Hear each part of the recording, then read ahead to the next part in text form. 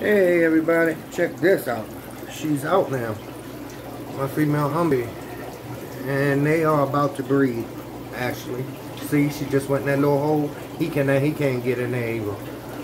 I got a few of them white PVC pipes.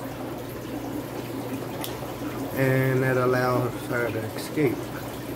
And he just messed up the top of his head a little bit. You can see a little bit of damage trying to run into there. It chased her in there. He chased her in there.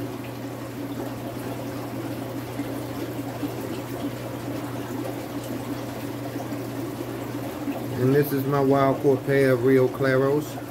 He then took off with a growth spurt. He about close to 15 inches. And he get right do his little shake so they can mate.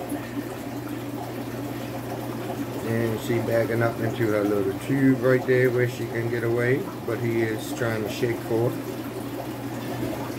And it's a 150-gallon tank. Got a few sponge filters and a sump running this, and a wave meter. That's it. Alright, y'all, peace.